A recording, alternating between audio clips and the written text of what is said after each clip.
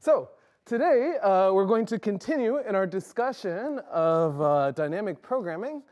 I actually found this set of problem session problems to be easier than the previous one. I think there's a funny thing, which is we learned in class about sort of pseudo polynomial time style dynamic programs. Somehow that language is a little bit liberating in the sense that you're sort of using parameters that you really shouldn't when it comes to the runtime of your algorithm. Well, I suppose you should in the sense that it's allowed if you call your algorithm pseudo polynomial time. But somehow it makes it a little easier to formulate your dynamic programming algorithm because sort of all the numbers are staring you right in the face. Like you don't have to be so careful about what's fair game and what's not when you pose your algorithm, so long as it's sufficient in the values that you care about. And so today's problem session has 5 problems squeezed in instead of the usual 4. We'll see how far we get, seeing that I usually talk too much anyway. But I'll try to stay on schedule here, and we'll see how well we do. Any questions from our students about dynamic programming before we get started here? We can cut one if you want. We can cut one? Oh, I will gladly cut one if I run out of time. Yeah. Okay. So without further ado, let's get started with coin crafting, which is problem 9-1 here.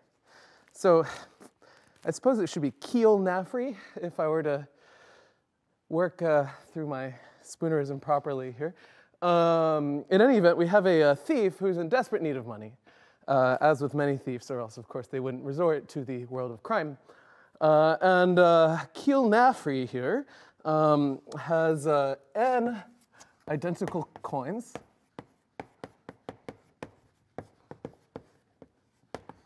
I've been very self-conscious about the way that I write the letter I ever since Eric pointed it out, and it's only gotten worse. Now it's inconsistent and hard to read.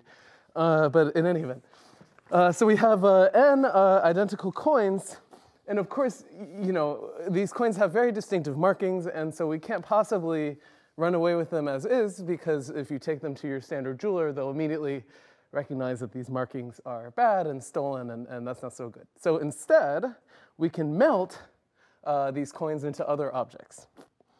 So, you know, our sneaky thief here has identified a potential buyer, and the buyer has a few criteria here, right? So we have a buyer, and the buyer has a very strange value system, seeing that apparently it's easy to take coins and make them into other things.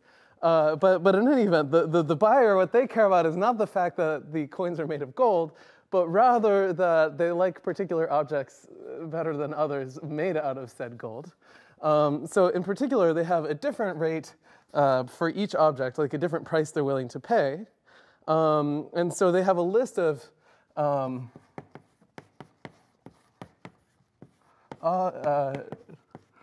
objects that they're interested in, and each one is associated with 2 things, n objects.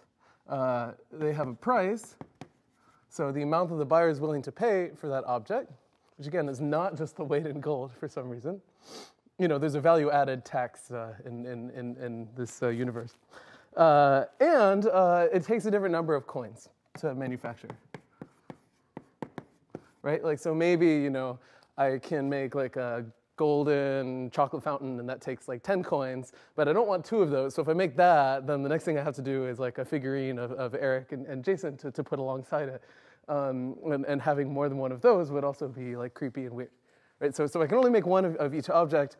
And of course, my goal here is I have n coins. By the way, the fact that there's n coins and n objects for the buyer doesn't really matter. I mean, it will for the runtime, but like you could imagine this being n and m. So I wouldn't be too hung up on that. And what you're trying to do is of course, maximize your revenue subject to the constraints that you have n coins, and you can't make 2 objects that are the same. Hopefully I've captured the essence of our problem okay. Okay, fabulous. So as with all of our dynamic programming problems in 6006, we have a paradigm for how to approach them, which has a cute acronym, which is SortBot. And I think SortBot is a totally relevant and straightforward approach to this problem here. Yeah, so in particular, let's give ourselves a bit of notation, right? So we're going to number our objects between 1 and n, just for convenience. So we'll say that Pi is the price of object I. Okay, and we'll say that Ki is what the problem calls the melting number. In other words, if I want to make object I, this is the amount of coins that I'd have to melt to make that object. Okay, so just a tiny bit of notation. And in general, so okay, what do we do when we formulate our dynamic programming problems? We want to identify interesting subproblems we could solve that are smaller, and when we compose them all together, we get the final solution to our problem. And this particular problem involving manufacturing objects out of coins, I think, is like a really classic one when it comes to dynamic programming. Like, this is the sort of thing where, you know, someday when you're trying to pay for your tuition by doing these like hacker contests online, you know, like this is the sort of thing that comes up all the time in that universe, right? So in particular, the two sort of variables here, you know, when I make a new object is what object did I make, and how many coins did I spend when I did that? So those are sort of the two natural parameters to use when I solve my dynamic programming problem. Yeah, and of course it's going to be sort of recursive in the sense that I can either choose to make object I or not, and it doesn't matter what order I make my objects in, or similarly what order I spend my coins in, which is usually a nice property to have in dynamic programming universe. So in particular, oh, this thing is my nemesis. This is front. I think this classroom is particularly tough for short people because I feel like I'm moving it up and down all the time. Okay, so given our observation here, if we're doing sortbot, right, so what's our S again? Let me ask myself that. Subproblems, thank you, Professor Domain. Then essentially what we want to do, based on what I sort of argued verbally, is maybe define our variable xij, the thing we're going to compute, to be the revenue from using I coins and objects 1 to j.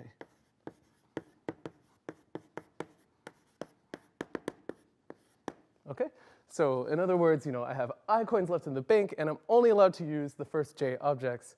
And we can already see that this is kind of a sensible way to approach this dynamic programming problem, in the sense that, you know, there's an obvious recursion here. I choose to make an object, I have fewer coins, and I can sort of imagine there being a topological order in the sense that I could first decide about object 1, and then object 2, and object 3, and so on, or vice versa, depending on whether you're a prefix or suffix kind of guy, which I still get backward. But the good news is that it doesn't really matter. What matters is formulating the equation. Okay. Any questions about our definition of the thing that we're going to chase after here? Fabulous. Ah.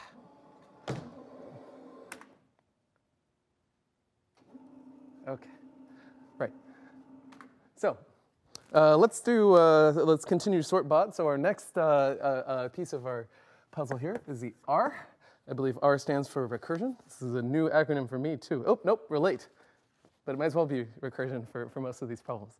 Right, so the basic relationship here is that, of course, I can either use object J, or I can not use object J. And in both of those cases, right, if J is the very last guy that I'm going to consider, that'll be a totally reasonable recursive rule, right? So in particular, I have that xij essentially can take one of two values. So parenthesis, in case you're wondering. And of course, you're trying to maximize your revenue. So let's do that. Okay, so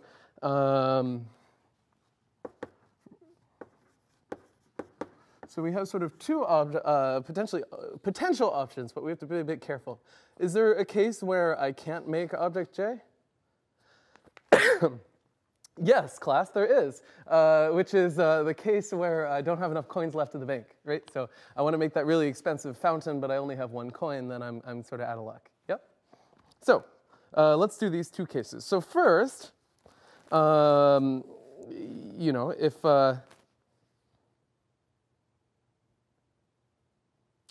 oops, I got my cases backward. That's okay. Right, so let's say that I choose not to make object J. Okay, so what does that mean? So did I spend any coins? No. And moreover, what is my maximum profit? Well, it's going to be the same as the maximum profit using objects 1 through j minus 1, because I didn't use object j. Yeah? So in particular, that would be x. Let's see. I got it backward in my notes, so we're going to do it live, like that. Okay? And otherwise, let's say that I did choose to make object j. Well, what happened? So I did get some revenue now, right? So I got, man, what on earth did I write on these notes? So I get the price of object j here as my revenue, but I spent some coins in the process. So I have I minus k sub I, which is the number of coins. What was that? K sub j. Oh, thank you. Sorry, k sub j. That's why we should be consistent with our indices when we write these things down. Right, so I spent k sub j coins making this thing, object j, and moreover, I can still choose to make any of the previous objects, so it's still just j minus 1. But I have to be careful because I can't always do this. In particular, this had better be a positive number, if I end, or at least a non-negative number, because if I end up with a negative number of coins, well, that's not a physical universe that I choose to be in. So in particular, what we need, in some sense, is I minus k minus j, kj to be greater than or equal to 0. Or equivalently, I is greater than or equal to k sub j. I think you guys could all do that one at home. Okay, and this is our recursion. Hopefully I've gotten it right, because it disagrees with the crazy thing I wrote in my notes at 1 a.m. yesterday. But I think it's pretty straightforward. Essentially, either I can choose to use the last object or I choose not to. And either one of those, of course, decrements j, because that's the index of the object I'm considering. And I either account for the price but have to pay in gold, or I don't account for the price, so implicitly there's a 0, and I don't have to pay in gold. Okay, good. All right, so let's continue with sortbot. We might later in the problem session relax going through every one of these steps because a lot of the arguments are kind of similar, but for now we'll do one or two carefully. So T, I believe, stands for topological order, and here it's staring us in the face because notice that xij only depends on x question mark comma j minus 1. Right? So of course, on your problem set, you should write things more carefully. But the basic point here is that there's a clear topological order just by looking at that second index. Because you kind of, if you think of all of your x's as variables in a graph, which we've actually drawn in lecture, so like maybe these are all the i's, and then the j, so like I goes down and j goes to the right, then essentially this argument is saying that all the arrows kind of point left in this graph. I suppose the way I've drawn my arrows, this isn't quite accurate, but it actually doesn't matter. The only thing that matters is that it goes from right to left. But I'm going to erase this so that you don't remember it. Okay. So in general, just when you want to make your topological order argument, I think a totally sensible one is like looking at the indices of your recursion and then just trying to find some number that decreases. Incidentally, if you take a differential equation course, that's roughly how you prove that a lot of those things converge too. So there's sort of a generic math trick that we use a lot. Do you call that in ODE where you have some number that decreases? I would call that potential function. Potential function, that's a perfectly sensible one. It's not Lipschitz, it's some other mathematician. Anyway, okay, so let's continue sortbot. So next we need B, which is our base case. So in this case, it's pretty straightforward. If I don't have any coins, I can't make any money. I have a T-shirt that says that at home. And moreover, if I can't sell anything, I can't make any money.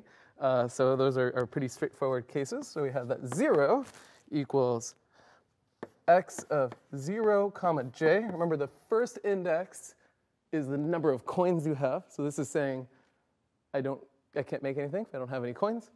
And similarly, equals x I comma 0 for all I j, right? So this is the coins and the objects. Okay. So let's see. I keep writing these problem sessions too big and then spending half of it erasing. So let's try and fit this on one board here. So we're going to do sort bot, then the first O, because there's no O in sort, is the original problem that you want to solve. So of course you start out with n objects and n coins. So the original problem we want to solve is equivalent to computing xn comma n. And then finally, we got to do our runtime. T stands for runtime, or time, I suppose. So first of all, how many subproblems are there? Well, there's xij. Both I can go from 0 to n. This is a great way to be off by 1. So there's n plus 1 squared subproblems. And how much work does each subproblem do? Well, it does boring work. It's just a formula, right? So there's order 1 work per subproblem. So the overall algorithm takes n squared time. So I promised to do something in our last problem session, then I didn't actually do it. So I did think I would spend just a minute here sort of translating what this sortbot thing would mean in terms of code, because I think that it's a little bit implicit here. In particular, I think this step here, I mean, you will see that it really clearly is going to give you an algorithm, but I think it's kind of easy to, like, again, just to forget what your code actually looks like. And actually, the coding problems on these problem sessions are almost too interesting and can obscure it a little bit. So I thought we'd do a boring problem and show you that it's really not so hard to do this.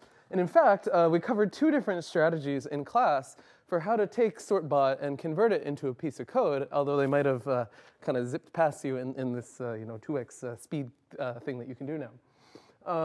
So here are 2 options. One of them is called memoization, and the other, I don't know, bottom up, I guess, is a reasonable phrase to describe. And so I thought we'd do them both, because they're both easy for this particular problem. Okay. Right. So let's do that. So so is this necessary on your homework? Strictly speaking, no. Like if you've gone through sortbot, then essentially everything that happens after that is sort of boilerplate in terms of converting these steps into a piece of code or an algorithm. But I do think just for understanding why sortbot makes sense, it's worth thinking about for a minute. So option A here is memoization. Ironically, I've taught and TA'd algorithms a few times, and I never actually knew what memoization meant. So I learned something from Eric's lecture the other day. Which, remember, memoization, the key thing, and then what apparently is kind of a made-up word, is memo. Like, if you're back in the day and you had a steno pad and you were writing down stuff because that's where you solve problems with your slide rule, then essentially the idea is that if I compute xij for some ij pair, I shouldn't compute it again. I should just write it down on my memo pad. Stenoization sounds better to me, but I suppose we'd have to go back to the 1940s and fix it. Okay, so let's actually write down. I'm going to write down pseudocode that'll probably look more like MATLAB because I'm that kind of guy. So let's say that I wanted to make a function, which I guess is revenue of ij, like that. And this is the thing I wanted to compute. That's actually going to be a problem because we're not going to be able to see. Okay. Right. So in addition to this, I'm going to kind of pass in an array x, which is going to be like my memo pad. This is going to be terrible coding practice, but easy board coding practice. So like if I were in C++, maybe I'd pass it by reference so that like when I edit, it's a treble clef, but whatever. When I edit x, it actually persists when I recurse. This is terrible coding practice, and you shouldn't do it, okay? But it's just going to be because I don't want to write too many lines on the board here. And maybe we initialize, like we have some helper function let's see, we want our revenue to be big. Well, Actually, no, we'll just initialize it to like not a number so that like we know that we haven't computed it yet. How about that?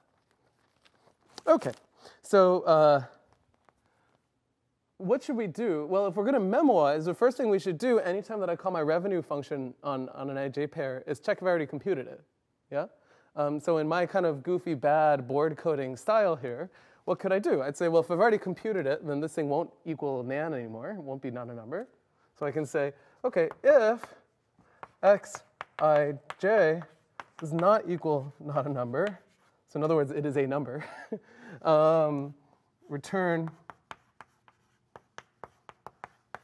And this, like, I think that this little line of code here, it gets like a little lost, but this is like, we should put like sparkles around it, right? This is the magic of dynamic programming because I just killed recursive calls, right? Like, even if I and j are like 17 and 23, if I already computed it, I'm done, right? I don't have to call my recursion again.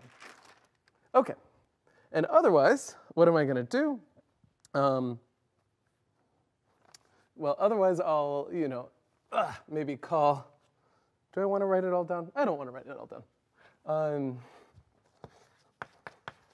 So otherwise, I'm going to evaluate R, where R is this formula over here. Notice that this will require recursive calls, right? And I'm going to store it in X, ij, and then return xij.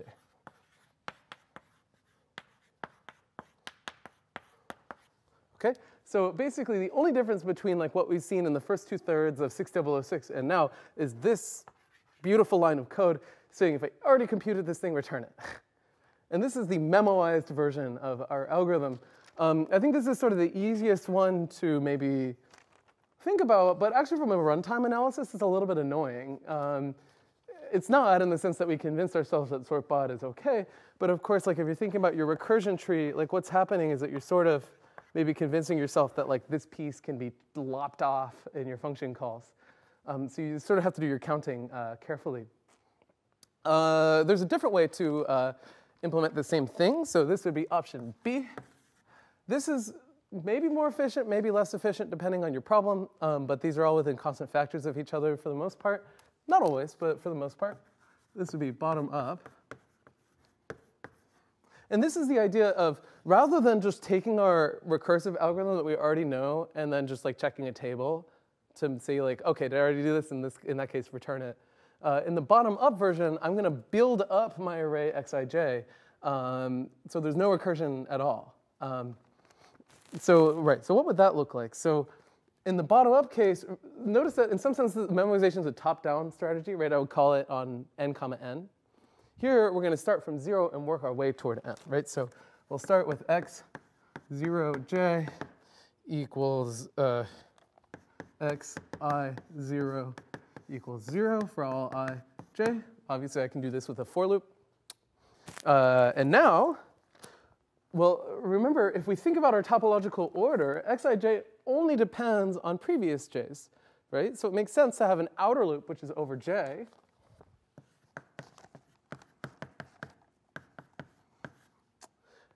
And now, inside of this outer loop, I can compute anything that I want in that j column of x, and I'm in good shape because I'm building it up one column at a time, right?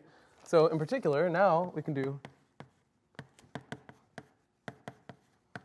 our loop over I, and then just have x, j, and now evaluate our R step in our sortbot paradigm. And notice that that's perfectly fine because by the time I get to computing xij, I've already filled in xij for -1, which is all I needed to evaluate that formula. So what are the advantages and the disadvantages here? So notice that here our runtime is staring you in the face, right? We have n squared subproblems, order 1 work, and you're done. On the other hand, there's some possibility, like if you were an old school AI person, that you might be able to do some pruning on your left-hand side that I can't do over here, right? So here I'm literally evaluating every entry of xij. It could be the case, it's not the case for this particular problem, but maybe xij only depends on xij minus 5, right? This strategy is going to still build up that whole table. This one maybe can skip over some entries, so in practice it could help. On the other hand, here I've got a bunch of recursive calls I've put on the stack of my computer that here I don't have. So I think actually because of the overhead of recursion, typically the strategy on the right is preferred also for clarity, but that's a blanket statement that I shouldn't make. Okay, so anyway, I think I've done this problem to death. Are there any questions here? I just thought I'd fill in for something I promised last time and didn't actually do. Okay, fabulous. So we'll go on to problem 9.2. So this is continuing from last time in the saga of Tim the Beaver here. So I forget what Tim the Beaver was doing in our last problem session, but today, Tim the Beaver is going to the career fair. And as we all know, the only real purpose of going to a career fair is to pick up free stuff. You know, we joke. Actually, you guys should all go to the career fair. I got my first job out of college by going to a career fair and then haranguing somebody that picks our booth until they let me in.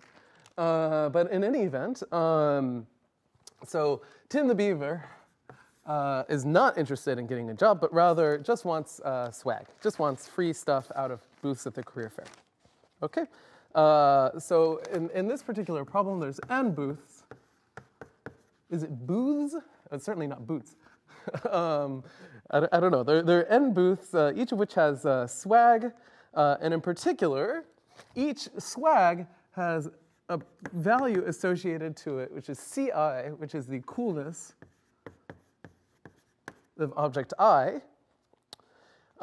It additionally has Wi. This is the weight of object I. And just to make this problem verbally difficult to communicate, there's a WAIT associated with each object, which is the time it takes to wait in line and pick up object I.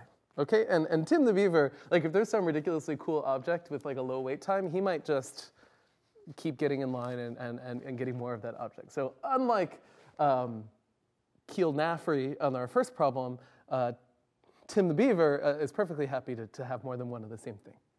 Okay.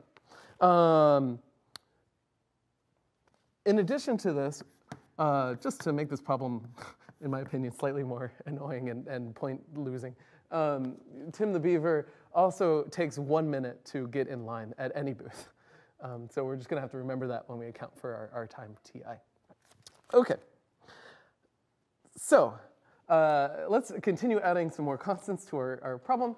So each booth has an object which has coolness Ci, weight Wi, time Ti. Tim is carrying a bag. The bag can hold a particular weight B. So this is the max weight that Tim can hold in his bag at any given time. And finally, you know, Tim is a greedy beaver, but he also can go home, you know, or go back to his dam, I suppose, and empty his bag, right? And so H is the amount of time to go home and back, and empty his bag in the meantime. And again, just to be annoying, don't forget, he incurs +1 to get in the next line. This is what made my answer wrong, and I'm bitter, so I'm going to keep complaining about it. Okay. So, of course, what he wants is the max, you know, it's sort of a, what would economists call this? I don't know, but for Tim the Beaver, he wants the max total coolness, or MTC, which is, of course, a number that we're all trying to optimize in K minutes. Like, you might remember those old TV shows where you get like 1 minute in a grocery store to empty the shelves into your cart kind of thing. So he wants to do this, and the computation time that he's reserved for this is order NBK. I know that was a big setup. I tried to document all the different constants that are in this problem. I don't think I missed any here. Okay, fabulous. So incidentally, you know, continuing on K. K is the total amount of time that Tim the beaver has allotted to do his job fair scavenging. Fabulous. Right. Any other? Cool. Okay. Notice that this is going to be an example of a problem that was sort of not kosher in last week's problem session, in the sense that K is included in our runtime, right? But like, what is K? It's just a number. K doesn't scale in the size of your problem in a linear way. So it's not going to matter for how we solve our problem, but it is just a feature that's worth pointing out. Okay, so how do we solve dynamic programming problems? We use sortbot, or senior BST, if you are watching previous iterations of this course. Okay, so right, so let's do that. See, I'm trying to conserve board space. This is not going to end up succeeding. So again, like, what are all the different sub-problems here? Well, somehow, what are the different things that are limiting Tim the beaver? You know, what are his constraints? Well, he only has so much time, and somehow, this is going to sound more philosophical than I intend, but you know, time always moves forward for Tim the beaver. So it's a pretty good candidate in terms of dynamic programming, because there's not going to be some cyclical dependency. Remember that in dynamic programming, we're all about trying to identify topological orderings in our subproblems. And when you see something like time, not only does it also begin with t, but it's useful in the sense that time moves forward. There's never a case where Tim the beaver, you know, purchases like a weird warp speed airplane and somehow goes back in time. That doesn't happen in this particular homework problem, and for Tim the beaver's sake, I hope in no homework problems. So instead of so this is a long-winded way of saying that time is a pretty reasonable constraint to put in our problem. Not constraint as much as index, I guess. Moreover, there's another thing which is limiting Tim the beaver, which is the capacity of his bag. Remember, he can only hold weight B. But this one should give you the heebie-jeebies a little bit, because this problem, as a twist, has allowed the bag to empty itself out, right? So it's not true that somehow you can come up with sub-problems where Tim the beaver is just monotonically decreasing the weight of his bag. However, if he does choose to decrease the weight of his bag, he has to spend time doing it. So time continues to move forward for Tim the beaver, and that's what's going to give us our topological order. Yeah? This is a little too philosophical, I guess. But in some sense, this is a long-winded way of saying for our sortbot paradigm here, a totally reasonable thing to do would be to have x, I, j. I don't think in this class we do this definition notation. So just xij equals the max coolness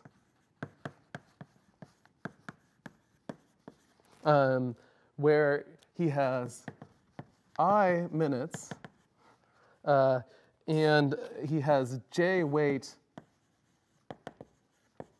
Let me glance at my answer to see if it's left in his bag or weight that he's carrying.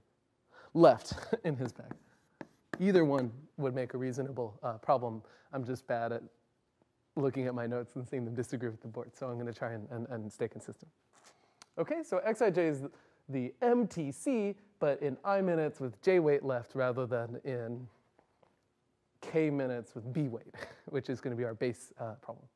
Okay. Oh no, I did it out of order. Wait, disregard that. We'll get to the b in a minute. Okay.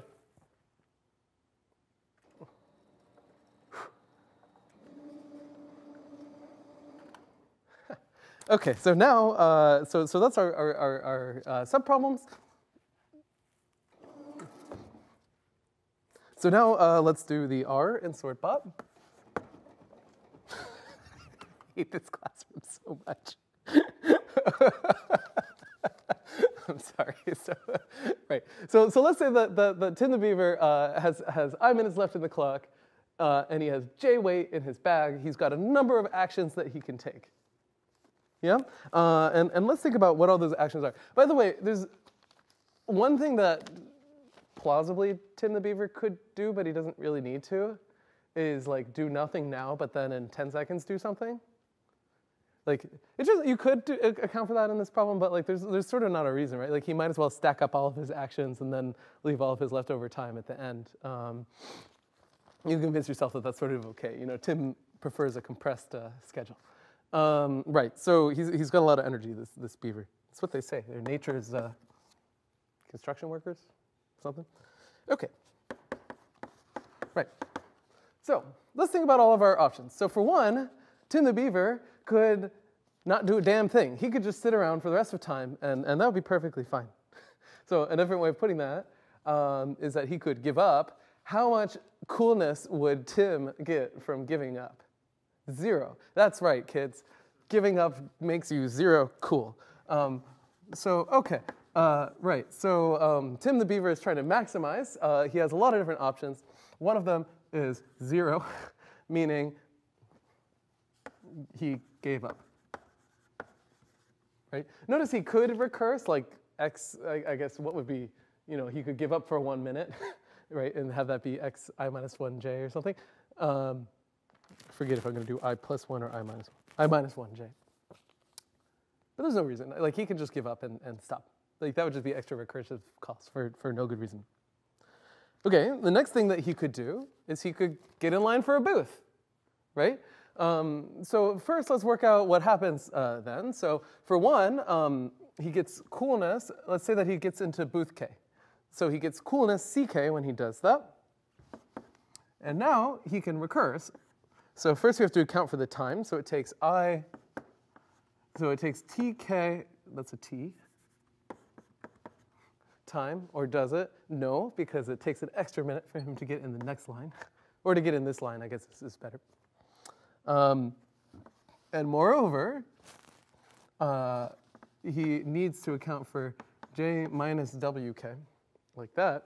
Can he always do this? No, he needs to have this much time remaining, and he needs this much time in his bag, or this much weight remaining in his bag. You guys can work out the inequality, but since I only have a foot here, I'll just say if applicable. This is a great way to lose points on your homework, but for board writing, it's okay. So when I say applicable, I mean these two numbers had better be greater than or equal to 0. Okay, and you can do this for all K, right? So in other words, he can choose to get into booth K. And Tim has the third option, which is he can go home. Okay, so what happens if he goes home? Is he cool when does Tim the beaver get cooler when he goes home? No, I'm afraid to say. So, in particular, but he does spend time. Yeah, so how much time does he spend? H. What was that? Maybe he should have lost coolness. He should have lost coolness by going home. No, home is cool, guys, especially this semester. Stay home, stay indoors. So he loses home time H and 1 to get in the next line. Okay, but you know he's got a devil's bargain of sorts. He loses time, but he gains bagginess. Weight is the word that I'm looking for. B, like that. Okay. Again, in this case, remember that he still needs if I is greater than H, right? Otherwise, he's in trouble. By the way, I wrote this in kind of an annoying way. This is a different way of saying that is I minus H minus 1 is greater than or equal to 0, which is really what's applicable in our recursive call, but this is a strict greater than sign. That was another little thing that caught me up when I was reading the answer here. Okay, and those are all the options for Tim the beaver, yeah? Notice that every one of our options either gives up completely or decreases time. So we have our topological order, which is, again, that the arrow of time always continues to move forward. I'm going to prove that rigorously by putting a check mark next to the letter T. Again, on your homework, you should write out your answers. What is our base case for Tim? Well, how much coolness do you get if you have no time? 0 coolness, that's how much. So we have this expression, x0j equals 0 for all j. Incidentally, although it's perfectly fine to have this be your base case, you actually, in some sense, didn't need it because Tim the Beaver always had the option of giving up. So you could, I guess, in this problem have no base case if you really wanted. Would be okay, but kind of weird. Okay. And what's our original problem? Well, he starts out with time k and weight capacity b in his bag. So it's x, k, b. And then finally, we need to do our runtime analysis.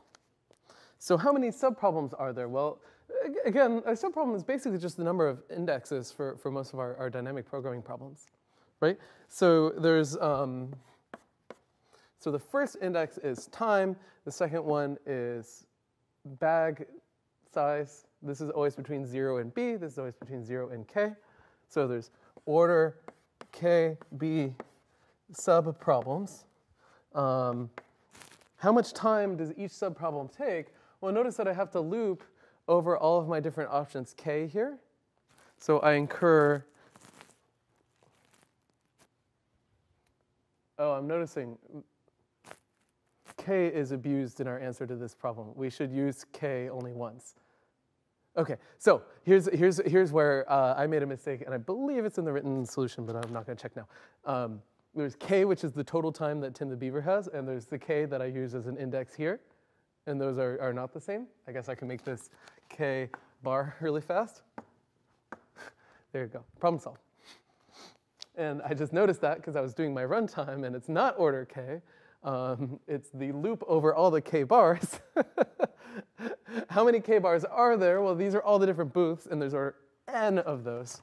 So this is order n time per subproblem, which gives me a total runtime of order k, b, n, which I believe, our desired runtime was order n, b, k. But I think we can convince ourselves that indeed those are the same thing. Okay, so my apologies for a slight overloaded character here, but honestly, it's kind of one of those things, if you read the answer, you probably wouldn't even notice, but now that I'm saying it out loud, I am. Okay, and that solves Tim the Beaver's maximization problem. He's a very cool beaver. Any questions about this one? Notice that both of these problems are very similar in nature. I basically just wrote subproblems indexed by every possible thing and then enumerated every possible solution.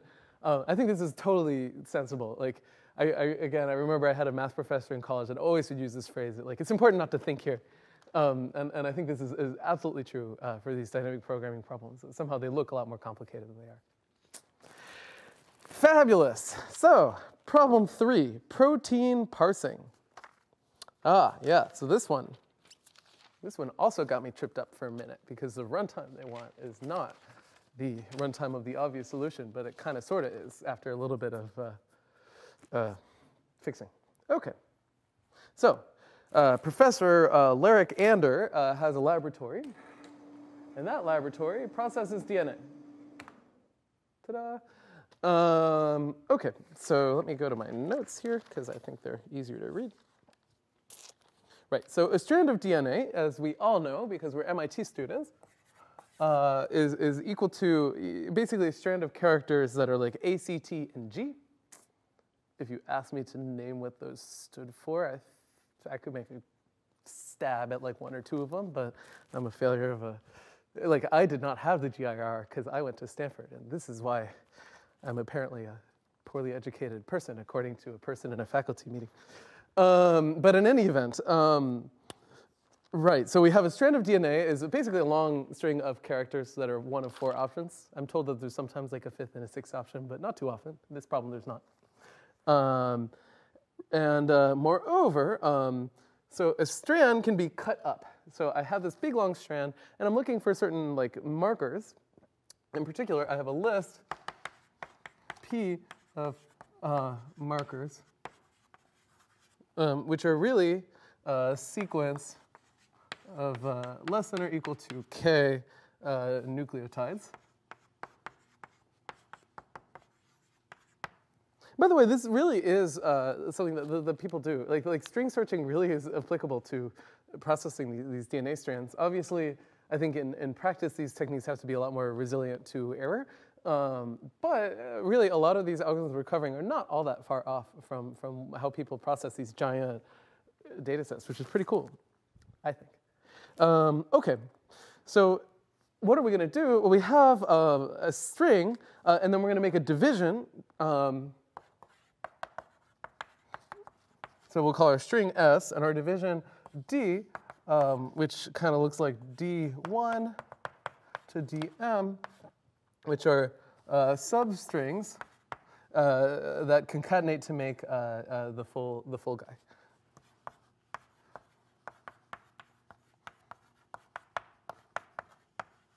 So if S is our input string, then a division D is just like chopping up S into little substrings, each of which we can give a name little d here.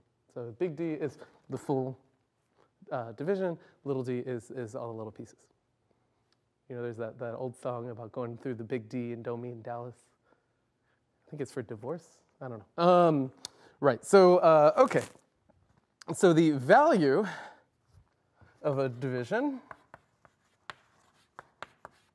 is the number of strands. So strands are these little d's here that are in our list P, okay?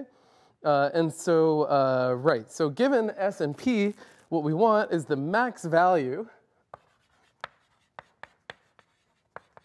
and the runtime that we're budgeted is kind of a weird runtime, and this should make us a little suspicious. So the max value is big O of, I think, I wrote it slightly differently in the problem, but whatever. I distributed a K like that. So it's K mod P plus K squared mod S, right? So we have two terms here, which somehow smells funny in dynamic programming. Okay. So what are we to do? Well, what I did is I ignored our desired runtime, came up with a dynamic program, and noticed that it was a little wrong, and then fixed it. By wrong, I mean it was correct, it just wasn't fast enough. Okay, so let's do version 1 here. 1.0, that makes it more accurate. They're more precise, right? I always confuse those two. So here's a sort of thing that is going to be a little bit funny because it's going to look like we're going to have an easy computational problem, but then it's going to turn out that it's actually too slow. So in particular, in our S in sortbot, what we could do is say xi is going to be the max value of a suffix. If you're wondering, I don't know the difference between prefix and suffix, but I wrote the word suffix in my notes and checked it at home. Si, comma, colon. See, it's suffix because it starts at I and it goes to the end. Huh? No comma. In MATLAB, it would be a comma. And that's a colon, and that's an I. Okay. Thanks. I'm inventing my own programming language on the board as we go today. All right, so, and notice this is kind of a reasonable set of subproblems, right? Because kind of obviously if I lop off, you know, some piece of my string, then the max value I can get is just the value of whatever remains. Yeah. So spiritually, this somehow feels like the right dynamic programming, and indeed we'll see that it is, but it just requires a little bit of lipstick at the end to run at the right time. Okay, so let's do our recursive call. And this is actually straightforward. At least the sort of recursive call that you want to make is straightforward. And then we'll see that there's an equivalent formula, which is the one you'll see in the solution, which looks more complicated, but it is the same thing. So I'm going to write it as pseudocode for our recursive call rather than as one giant formula, because I think it's easier to follow. Not pseudocode, I know that's frowned upon in this class. A description of a set of steps for obtaining our recursive call rather than a formula. So in particular, we're going to initialize xi to be 0. We want to do a maximization problem, so initializing a variable to 0 is a sensible thing to do. And remember, what can we do here? So we're looking at a suffix. I could go down my list, P, of all the different markers, see if any of them matches the first couple characters of my string, If it does, I get some value, and then I hop on to the next thing. Does that make sense?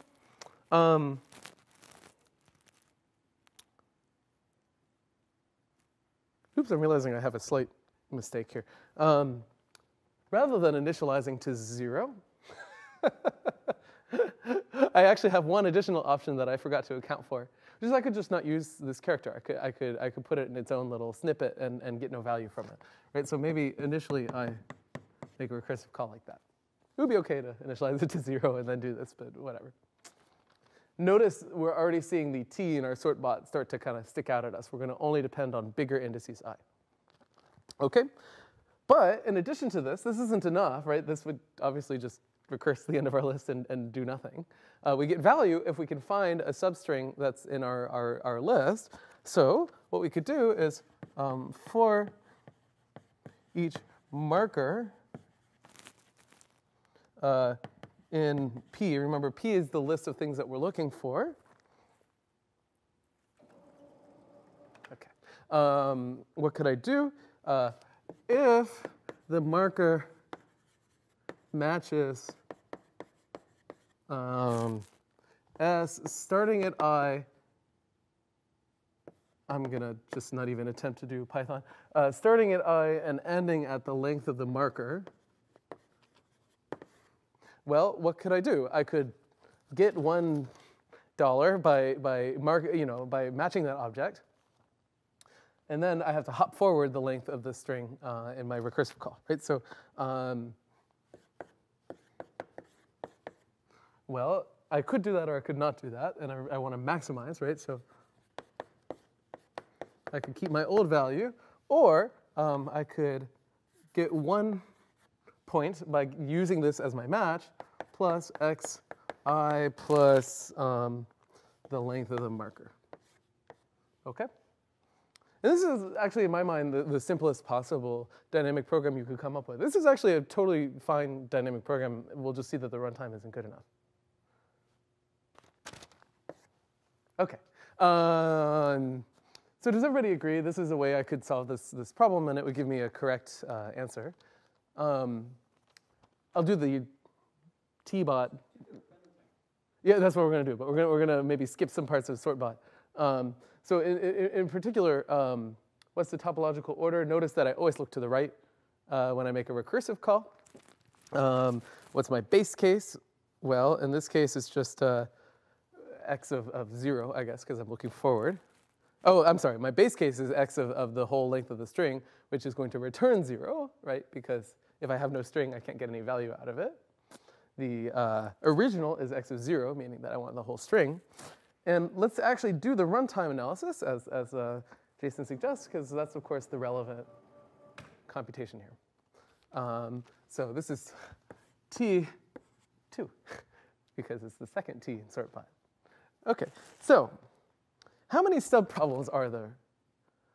Well, it almost looks like we should have a fast algorithm, because our subproblems are only indexed by I, right?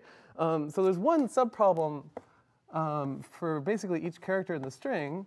So there's mod s subproblems total.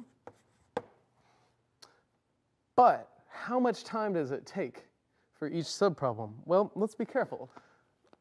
So there's a for loop over all the markers in P. So I know that I incur at least mod P work in my subproblem. Is that all the work that I incur?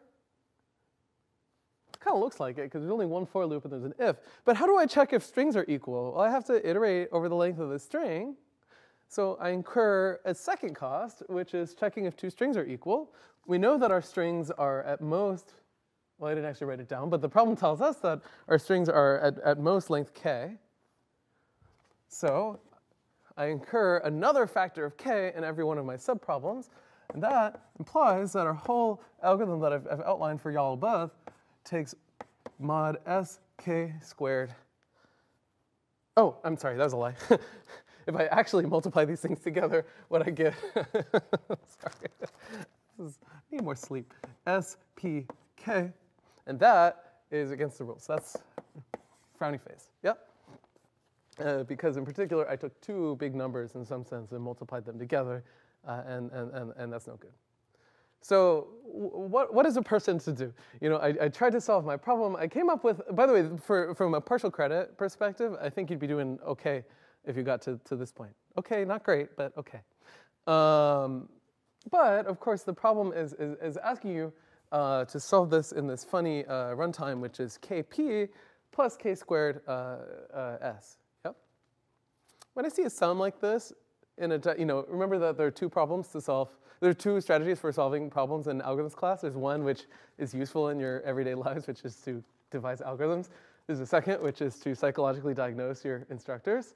And I think that second strategy is actually pretty effective here. I see two terms. Most of our dynamic programming things involve filling in a table where you would expect there to be a product. So in general, I would kind of squint at this and think like, maybe I have to do some pre-computation. Yep. In particular, we got to do a lot of string matching in our problem, and maybe we can make that more efficient. Yeah, that's sort of the main question here. Right, so this thing is too slow, and we're trying to fix it. The way I'm going to try and fix it is to say, like, okay, well, I have mod s subproblems. If I look at these two terms, how much work can I actually do in my subproblem? Something that looks like k squared, maybe plus this amount of pre-computation. See what I did there? Okay. So let's do that. So in particular, here are the types of queries that I'm going to have to make. There's a bunch of times in my code when here's a number that, yikes, I'm falling apart. That's what I get for sprinting across campus to get here. I'm going to define a number, mij, and it's going to be 1 if the substring s I, to j is in my list of markers p, and 0 otherwise. By the way, why is this enough? Like, notice that I'm not answering which marker, but the problem doesn't really care, right? Like, this problem just checks if there is a marker, and if so, then I use it. Yep. So if I have this thing, that's going to somehow make this for loop a heck of a lot easier because now I don't have to do string matching. We'll return to that in a minute. Okay. So my question is, how can I compute this thing? And by the way, notice that I know how to compute this when the difference between I and j is bigger than k, right? Because I know that all of my markers have length k or less. That's going to be important because even though m is doubly indexed, I don't actually need to do that. In fact, I could even store it using less memory than that if I wanted to by kind of just storing that diagonal block. Okay, right. So the other thing, which I think we saw in a previous problem session as well, is that when we do a lot of string matching, it often pays to put our strings into a hash table so that they're easier to look up later. Like, does this string exist in this thing or not? Right, rather than matching every character every single time. So maybe we do that just for fun. And in general, when you see a string matching problem, and you have a list of strings, I'd suggest thinking about hash tables just for fun and profit. Yeah. So in step 1 here, maybe I put all the strings in P into a hash. Okay. How much time does that take? Well, I have to process every string, right? Find its code, which is going to take order k time. There's mod p of them, so this is k mod p time. Notice that conveniently agrees with our first term here, so we feel like, aha, we're in good shape. We're making progress here. And now maybe I want to fill in this mij object here. How could I do that? Well, for one, I'm certainly going to have to iterate over all possible i's. Yeah, so let's do that. So we're going to do 2. By the way, I'm like using 1s and 2s and a's and b's and whatever. These are just ways to denote steps of things. Okay, so let's say that I just want to fill in m using a brain-dead algorithm. So I could go from 1 to the size of my strings for I. Careful, now I can't incur an s squared, but I know that my strings are always at most length k, so I could do for j equals I plus 1 to I plus k. So this for loop actually incurs k time, not mod s time. And now I can do two things, right? I can find the hash of the string from I to j, right? This is going to take order k time. And I can search for it. No.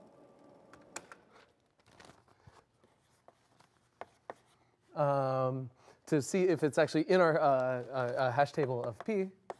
And if it is, then I set m equal to 1. Otherwise, I set m equal to 0. Right, and these are sort of constant time operations, at least at expectation.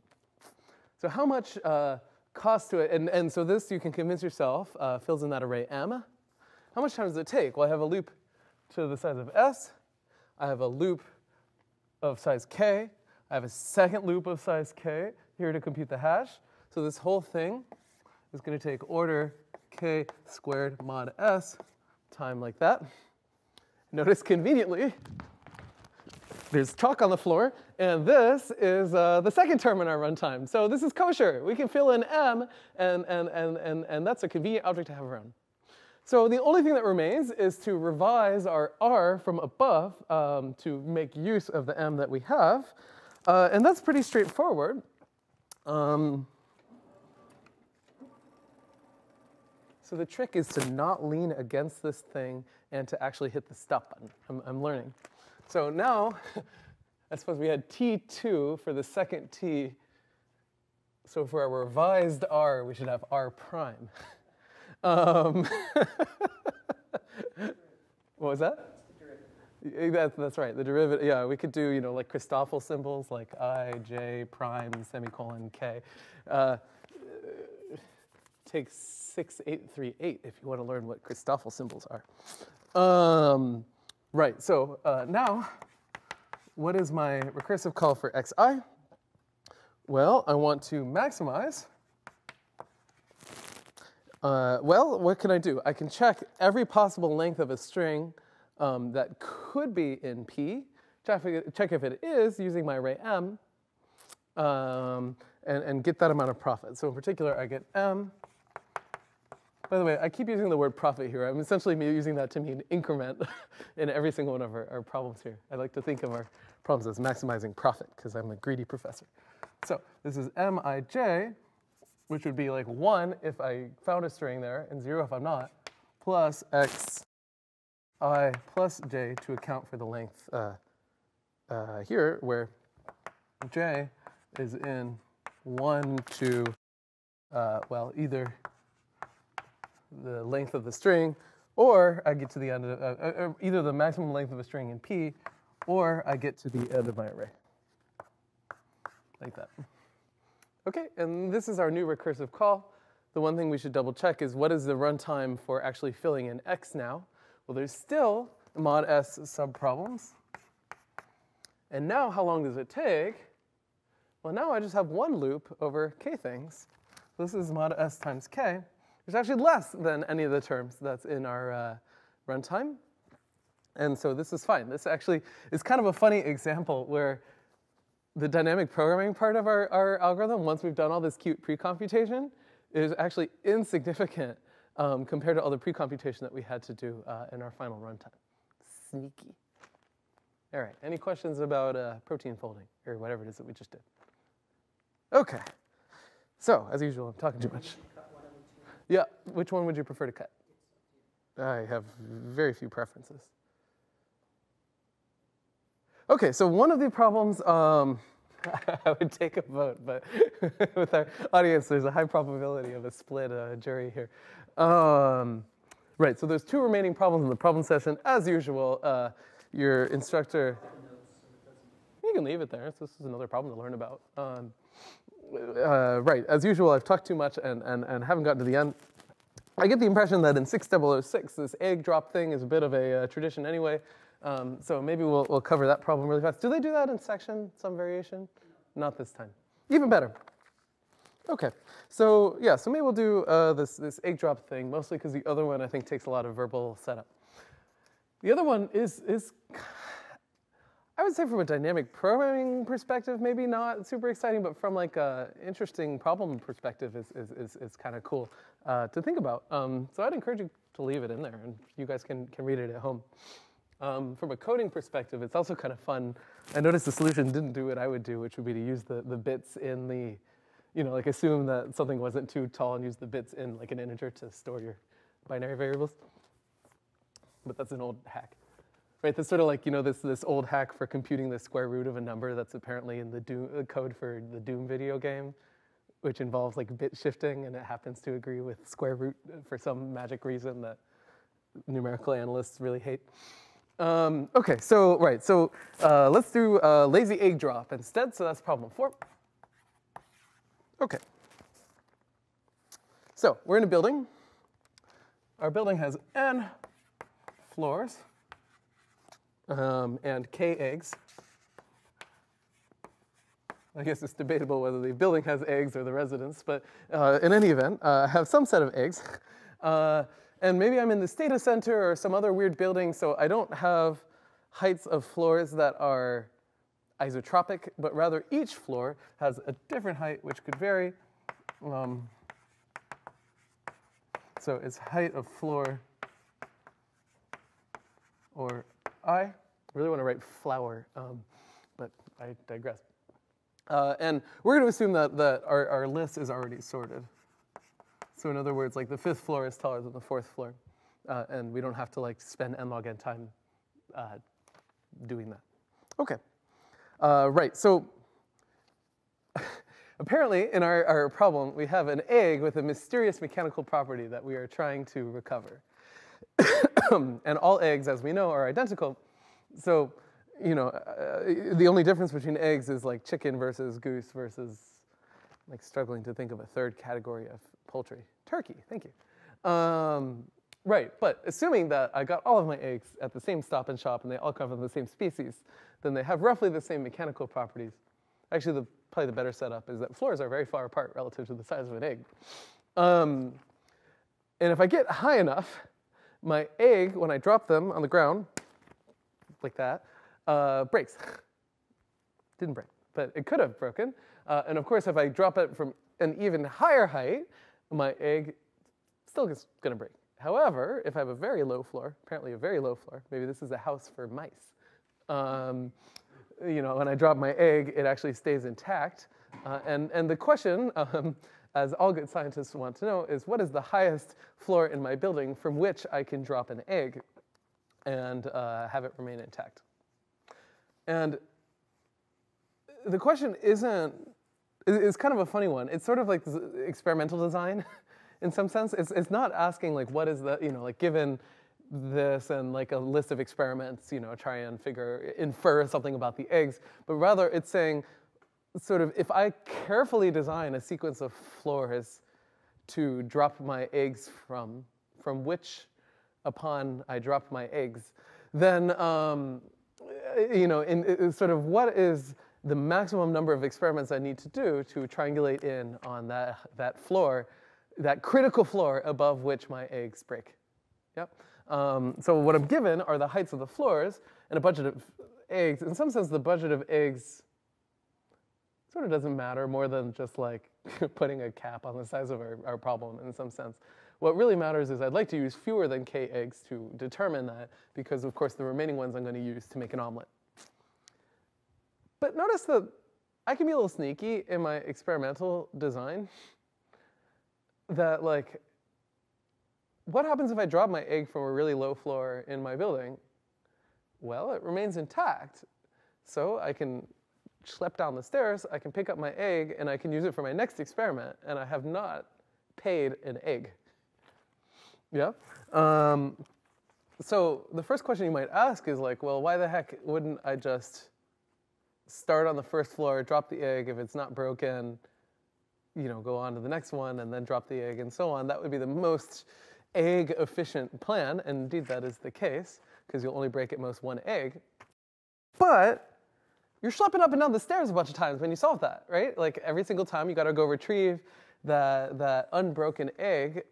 You got to run down the stairs, pick the thing up, and then run up to the next floor. And maybe in your optimization problem, rather than trying to like minimize the number of eggs that you break, you're trying to minimize the expense on your quads. And so instead, you're trying, you skipped your leg day or whatever, and the thing that you're trying to minimize is the sum over the heights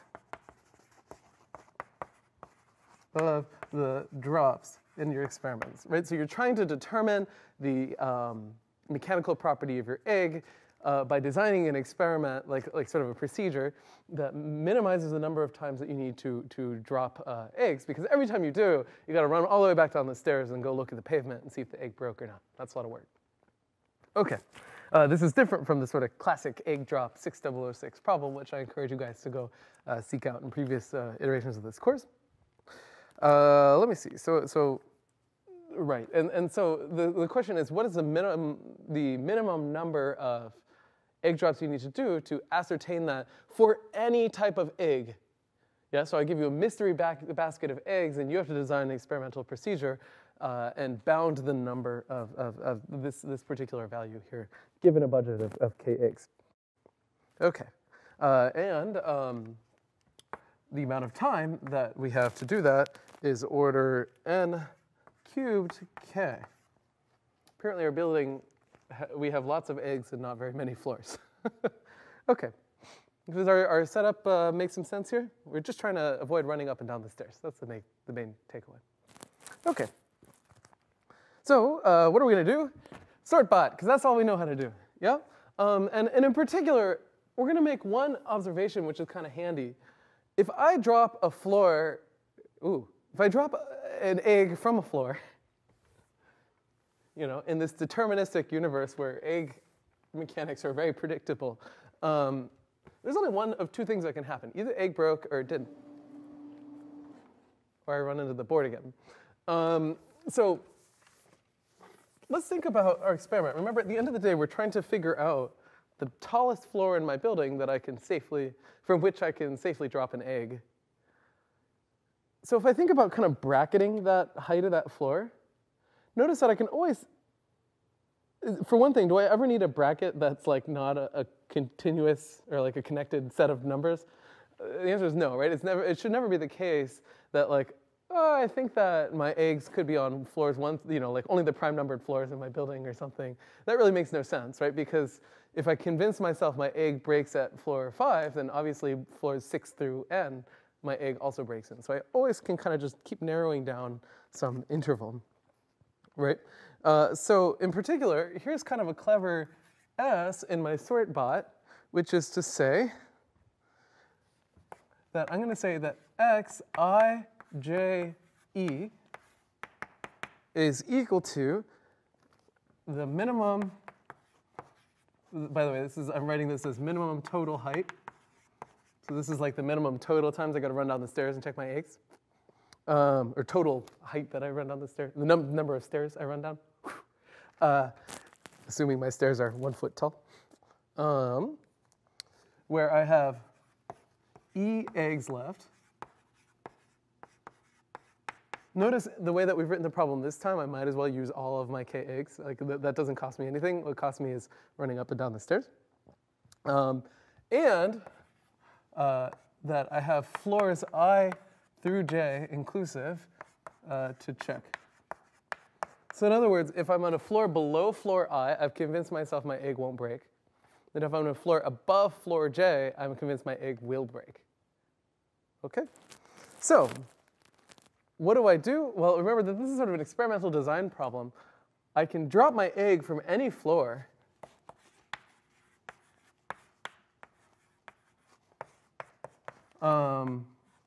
f, which is in the range I to j, right? And of course, there's never a reason for me to drop an egg from a floor below I or above j, because we already know what happens in that case. Okay? So what happens when we do that? Well, if I drop it from floor F, I have to pay in terms of my cost function, right? Because I have to pay the height of f, I got to run down the stairs. Okay? But in exchange for that, I learned a little bit about my egg problem, right? I either get an upper or a lower bound of f depending on whether the egg broke. Okay, so let's formalize that mathematically. So in particular, we have x, I, j, e. Well, what do I get to control in my life, and what do I have to deal with? Well, what I have to deal with is the fact that I don't know what's going to happen to the egg. It might break, it might not, right? And the egg might be an adversarial egg, like it wants you to run up and down the stairs, and I have to account for that. But I am the egg's adversary and get to choose what floor I drop it from. So remember, like we saw an example, I forget what, from class where there was sort of a game, right? One guy was trying to minimize, the other was trying to maximize. In some sense, the egg is trying to maximize the amount of work you have to do running up and down the stairs to do your experiment. A better way to put it is that we're trying to upper bound the amount of work in your experimental procedure. And I'm trying to design a procedure that minimizes my work, right? So let's say that I'm the player, so I want to minimize. And the decision that I get to make, the control that I have, is what? Well, it's what floor I choose, right? So let's say I choose floor F. Well, I have to go down the stairs, so that takes me HF. I suppose going up the stairs is probably what incurs the HF, and going down is nothing, but I digress. But now, I still am not done. I've narrowed down into one of two cases, right? Either F is my new lower bound or my new upper bound. And I have to account for both of those in my recursion, and I have to take the max of those two in the sense that I need, in every possible case, that my egg drop experiment narrows down my floor to a width of 0. Yep. So in particular, this is a minimax problem. There's a max inside of a min here. So either the egg broke in my experiment or it didn't, right? So if it did broke, then, well, what happened? Well, let's see here. If the egg broke, then I got an upper bound for my floor. So my lower bound remains the same. It's I. My upper bound is f minus 1 because it broke on floor F. Well, what happens to eggs when they break? I can't drop them from floors again, so I lost an egg. Okay? So this is my egg broke. Okay? Or my egg didn't break. So in that case, if my egg didn't break, now I have a lower bound. So I'm only unclear about floors f plus 1, but the upper bound didn't change. It's still j. And how many eggs do I have? Well, my egg didn't break, so I can run down the stairs, which is going to be tiring, right? I've accounted for that here. But at least I can reuse my egg, so I didn't lose anything. Okay? And I get to choose, so notice, oops. So do you guys see why there's a max here? Essentially, I have to account for every possible scenario when I'm designing my experimental procedure. But I get to minimize in the sense that I can choose what floor at every step. So, right. So in particular, my f here is in the range I to j, like that. Okay, and now we have our recursive formula for our egg drop that minimizes total height. So now let's finish off sort bot in 4 minutes. It's actually not too hard. So I think we'll actually make it for once by removing 20% of the problems I was supposed to cover. All right.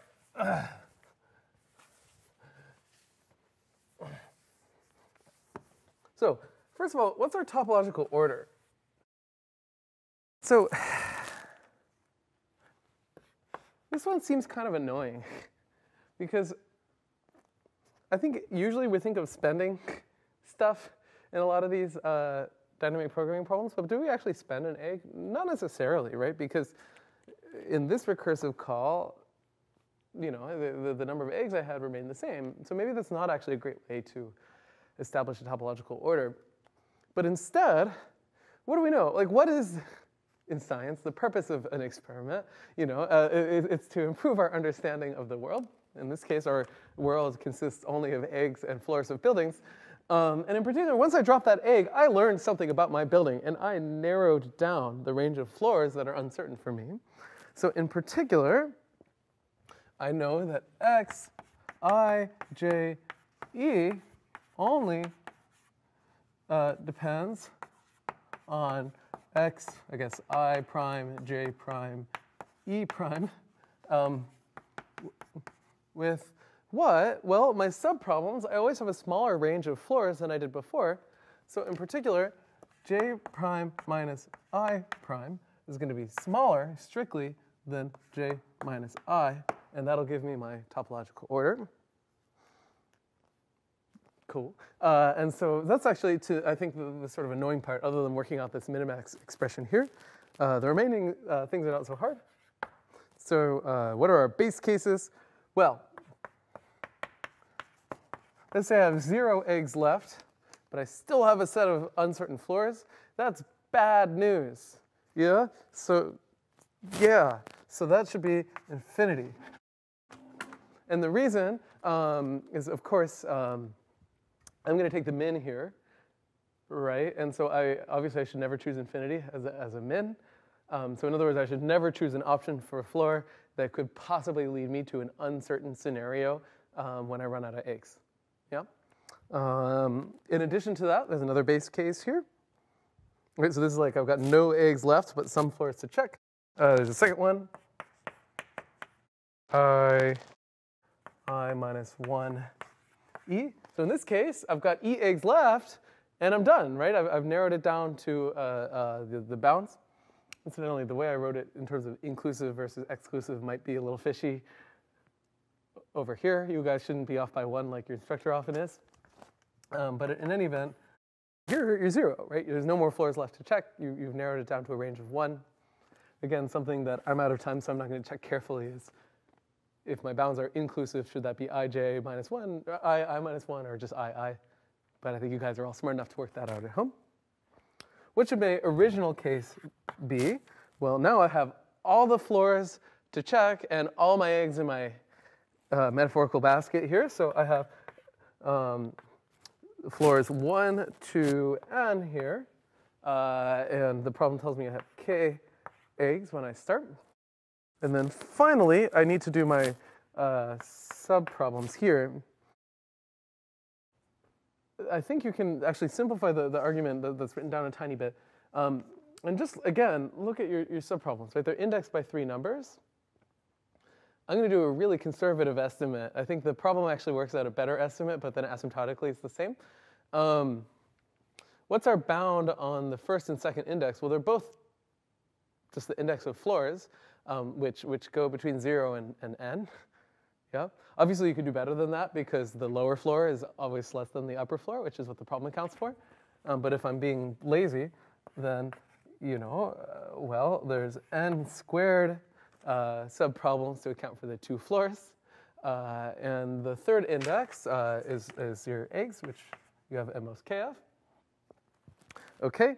How much work do we have per sub-problem? Well, let's see here. There's a for loop over f. F is over floors. Again, if I'm going to be really conservative, right? Well, there's at most n floors total in my building, and so that leads us to a runtime of n cubed k, which is what we wanted at the end of the day. Okay? There should be a big O here because I think technically this is n plus 1 to account for floor 0. Okay. And that solves our egg drop experiment. Again, I think this is a nice one, and I think in my mind, actually, in terms of dynamic programming, this is one of the harder things to get right, which are these sort of minimax games. You could probably, I'd have to think about it, which in my negative 2 minutes, I'm not going to have time to do. I think in lecture, the way that we solved minimax problem was we separated out the min and the max, and we thought of there being 2 dynamic programming problems that were sort of interacting with each other. You could probably write this one in that form as well, I guess just by kind of pulling this term out and thinking of it as a different array. But this form is perfectly fine too. Either one's all right. But in my mind, these are sort of the hardest things to get right in dynamic programming. So I would choose whichever one jibes in your brain. So in your thing, should we choose to leave it alone, there is a fifth problem here, which, as usual, I haven't managed to get to, where you're kind of building walls by placing tiles. This is an interesting one because your runtime is exponential, but the problem tells you that that's allowed. But there's like some exponential things which are okay and some that are not, right? Like essentially what you don't want is this like product of two giant exponentials. You'd like to just get it down to one. It's basically saying it's going to be polynomial if you have a small height of your wall. That's right. Or it's polynomial in everything except for the things it's exponential in.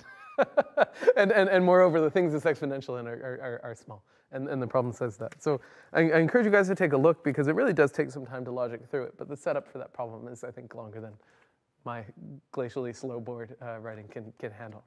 But with that, we'll call it for the day.